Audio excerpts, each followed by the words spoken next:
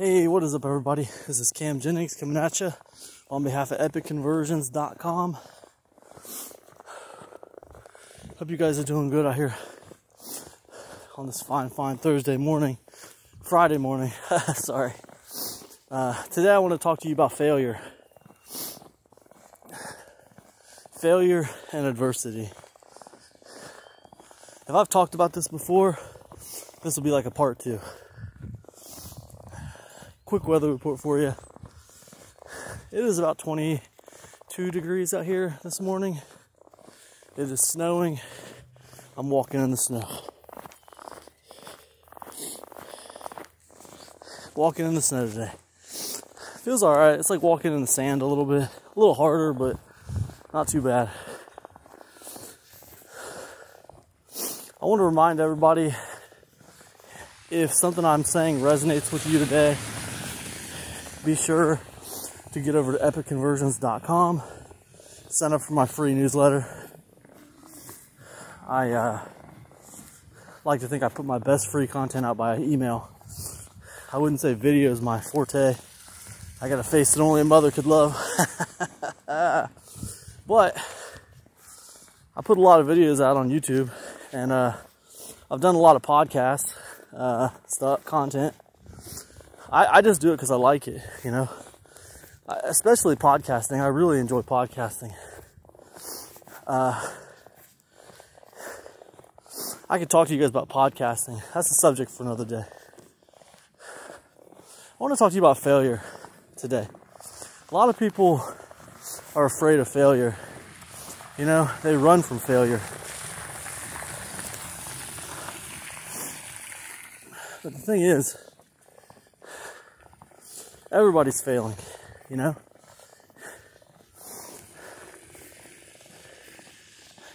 People don't call it failing, they call it testing, you know? You can't grow a business without, you know, trying new things and moving in new directions. So everybody's in various stages of failing, right? Failing builds experience, okay? Of course, if you launch a new product and you make $1 million, of course that's experience, of course.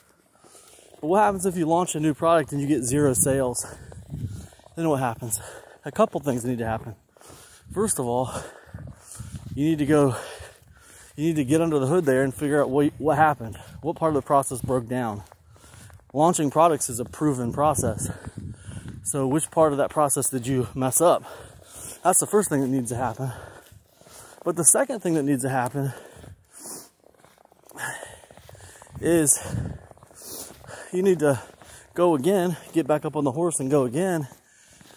But the third thing that needs to happen, and this is the thing we're talking about today, is you need to take stock in your experience. Because the fact of the matter is, you did try to launch a product. It did fail. What can you take away from that?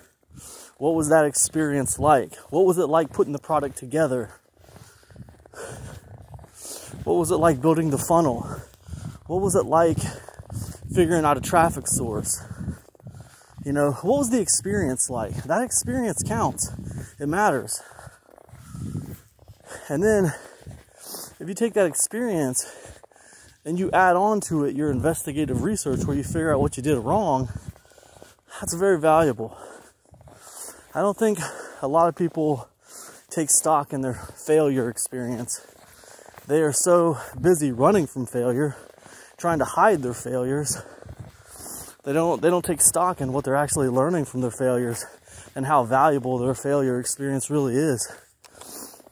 The fact of the matter is, 12 months from now, you will be different.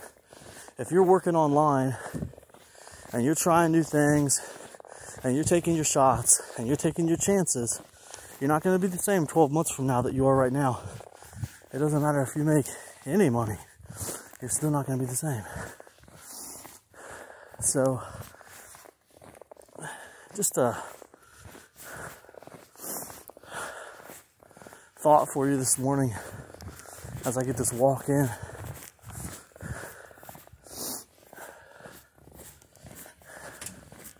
Failing is You know, it's a part of life, man. We're humans. We're not perfect. We're not always going to get it right.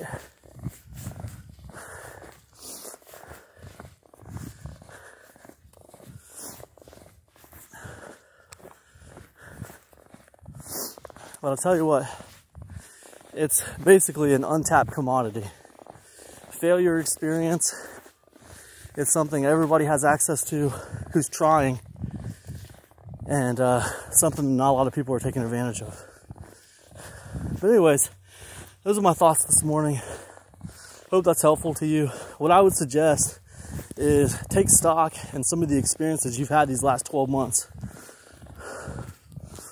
What have you learned? What can you share with other people about what you've tried? Whether it was successful or not. You pointing out that it wasn't successful, it just elevates you in the minds of other people. Because it's relatable and you seem honest.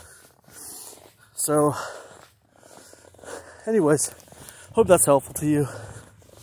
This is Cam, reminding you not to give up. Be sure to get over at epicconversions.com. Join my free newsletter. I'll see you guys in the email inbox. Peace.